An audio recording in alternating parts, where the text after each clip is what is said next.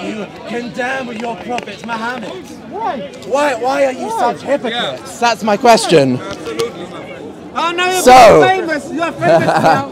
Smile, it's forbidden. So, I have so far given you 3 examples of Islamic hypocrisy. Here's another example of Islamic hypocrisy. How is it that you're so condemning of the West for having premarital sex and relationships, girlfriends, and so on? You say that this is fahisha, that this is lewdness. Oh, is it? This is lewdness, yes? They say, they quote, and yet the Quran says that you can have sex with as many sex slaves as you want. That's why I'm a Muslim. Yes. That's why I'm a Muslim. The Quran. Well, first I'll show them this. So in the Quran it says, certainly the believers will have succeeded in chapter 23, verses 1 to 6. Certainly the believers will have succeeded. Those who during their prayer are humbly submissive, they who turn away from ill speech, they who are observant of the zakah, and they who guard their private parts, except from their wives, or those their right hands possess. For indeed they will not be blamed.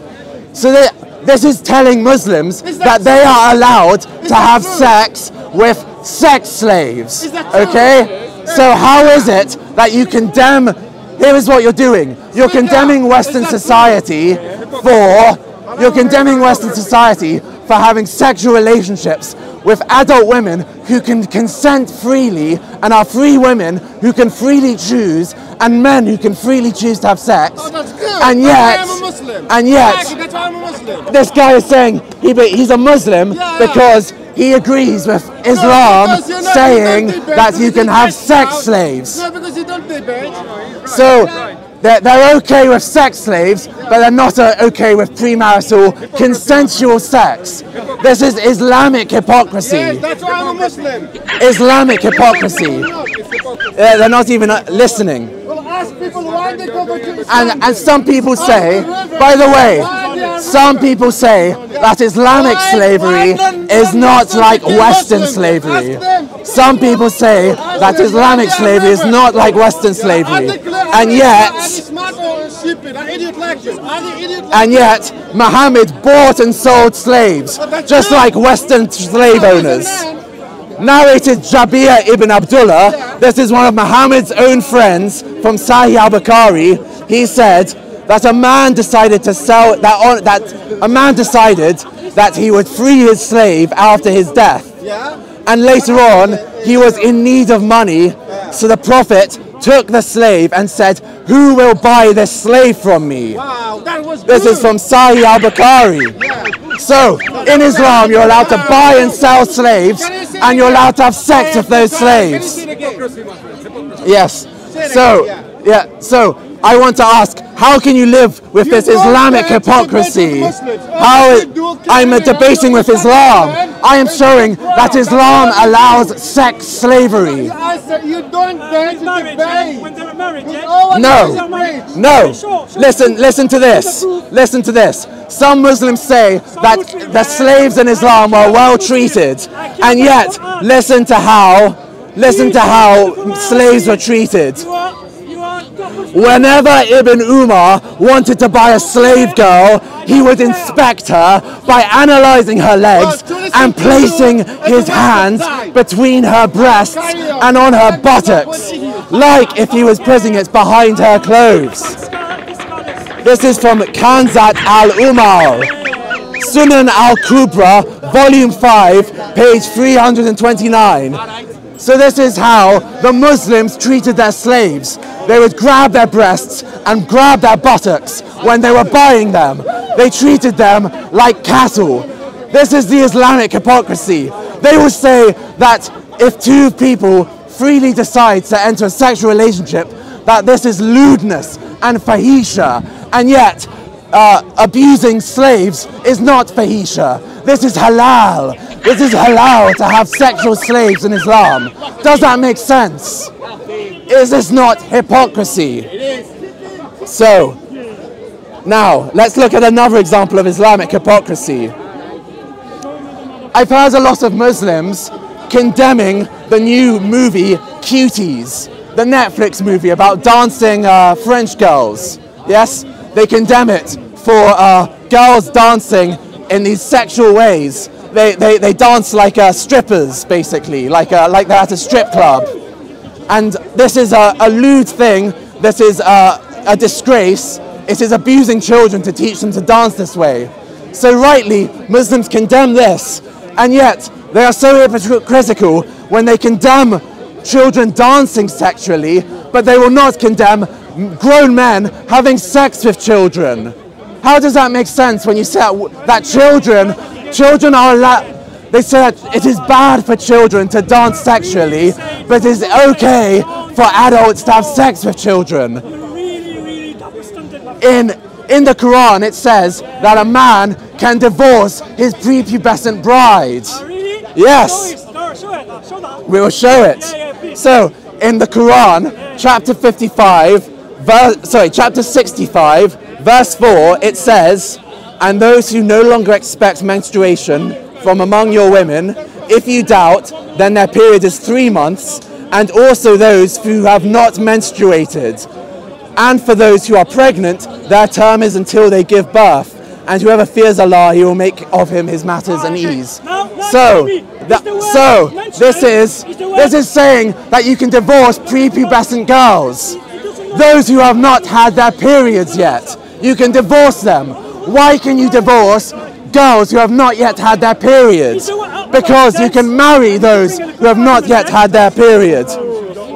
Yes, yes, and so, listen, and some people, by the way, they say, oh no, this is talking about women who have not yet had their period. But this is false, because, listen to this. Listen to this. Ibn Abi Hatim reported from Ubay bin Ka'b, who said, Allah's Messenger, when the ayah in Surah Al-Baqarah was revealed, prescribing the waiting period of divorce, some people in Medina said, there are some women whose iddah has not been mentioned in the Quran. They are the young, the old, and those whose menstruation is discontinued, and the pregnant. So this is proving the young are the women who you can divorce. So you can divorce those who are so. It's right because it's right. Listen, in Surah Al-Baqarah, it says that you can divorce women, and their divorce waiting period will be 3 menstrual cycles.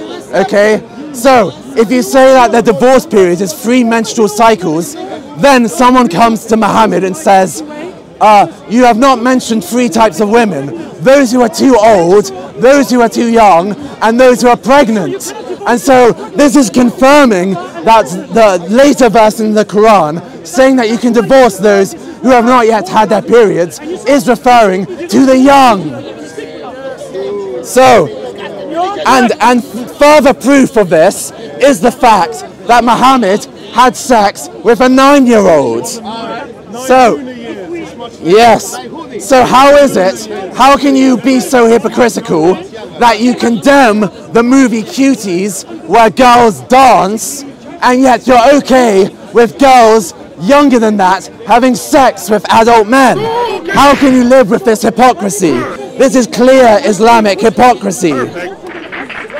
Let us prove that Muhammad had sex with a 9-year-old child. This is from Sahih al-Bukhari.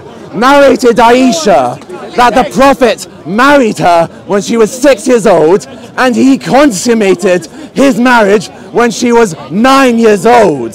Okay, so how is it that the Muslims have a problem with little girls dancing like in the movie Cuties, and yet they're okay with adults having sex with 9-year-old men? This is Islamic hypocrisy. So the next piece of Islamic hypocrisy. How is it that Muslims say that, oh, why is it that the Murtad, that the ex-Muslim, is so obsessed with Islam? Have you not heard this? They ask, why do the ex-Muslims keep on talking about Islam if they have left Islam? Why is it that the ex-Muslims are... I will debate you after I finish my talk. So, why is it that the Muslims complain about ex-Muslims who criticize Islam, and yet they say that ex-Muslims should be killed if they leave Islam? Is this not Islamic hypocrisy? How can you say that I am going to kill you if you leave Islam, and at the same time say to them, oh, why are you so obsessed with Islam now that you've left it? Why are you still complaining about Islam? This is Islamic hypocrisy. No, I'm getting words from Muhammad, because Muhammad said, whoever changed his Islamic religion, then kill him. So, this is Islamic hypocrisy. So I want the Muslims to think about themselves. How can I live with this hypocrisy? Why is it? How can I follow such a hypocritical belief system? Yeah. Well, how am I hypocritical? How am I hypocritical? In an actual fact, it is very irresponsible for someone not shut up. So she is saying that Muslims are not in favor of child marriage. So why is it? Listen, you're defending having sex with a 9-year-old, aren't you? Yeah. So then you should agree with me, because Muhammad said that you should have sex with 9 years old. Listen to this. Muhammad had sex with a 9-year-old. Do you condemn Muhammad having sex with a 9-year-old? Yes, he did.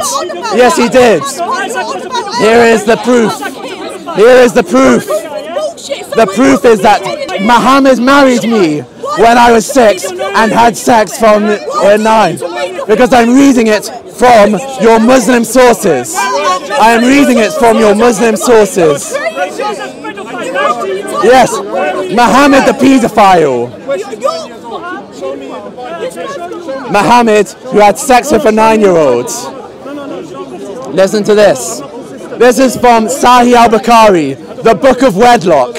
Narrated Aisha that the Prophet married me when I was 6 and he consummated the marriage when I was 9 years old. This is from Sahih al-Bukhari, 5133. And so, she was saying that I was being hypocritical, but I am telling the truth. When Muhammad had sex with a 9-year-old. So how is it that Muslims, they condemn the movie Cuties, which shows 6-year-old it shows girls dancing in a sexual way, and yet, so they say that it is wrong for girls to dance in a sexual way, and yet they think it is okay for Muhammad to have sex with a 9-year-old. So, listen to this. So listen to this. Says, regarding the man who buys a prepubescent slave girl, even one younger than that, he said, there is nothing wrong with touching her before observing her waiting period. The waiting period here is the istibra, the amount of period you have to wait after buying a slave before you may have sex with her. So this is saying that in Islamic law, you can have sex with prepubescent slave girls. So how can you deal with this Islamic hypocrisy? You condemn the movie Cuties, which shows prepubescent girls dancing in a sexual way, and yet Islam allows buying prepubescent slave girls and having sex with them. Is this not Islamic hypocrisy? I want the Muslims to think about how they can consider themselves to be followers of such a hypocritical ideology. Like, how can you live with this hypocrisy? Okay, so these were the 3 examples we've brought.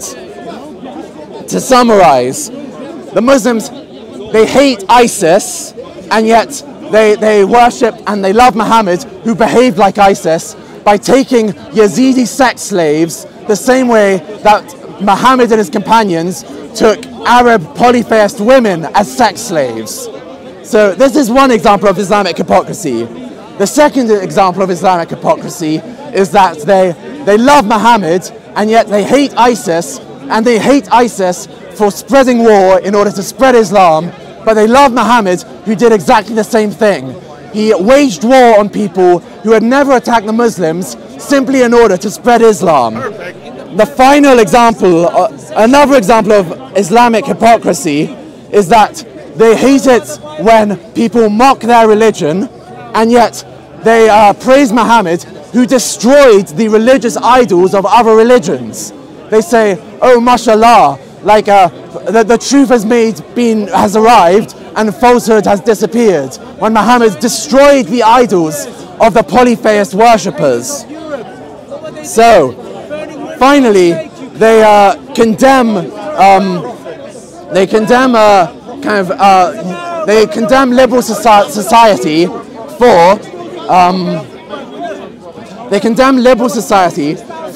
being allowed to have girlfriends and have free sexual relationships with people, and yet they say that this is fahisha, this is lewdness, and yet they're okay with Islam promoting sexual slavery, actually buying slaves and having sex with them, like their religion says you can do. And they condemn the movie Cuties, which shows children dancing in a sexual manner. They say that children dancing in a sexual manner is fahisha, it is lewdness, it is immoral, and yet they're okay with children doing more than dancing. They're okay with children having sex with adults. They're okay with their own prophet having sex with a 9-year-old. And they complain when ex-Muslims leave Islam and complain about Islam, and yet their religion says that if a Muslim leaves Islam, he should be killed. So how can you complain about someone criticizing Islam when they leave Islam, but you'll kill them if they leave Islam according to your religion? This is Islamic hypocrisy. So these are 5 or 6 examples of clear, appalling Islamic hypocrisy. Anyway, yeah. Thank you.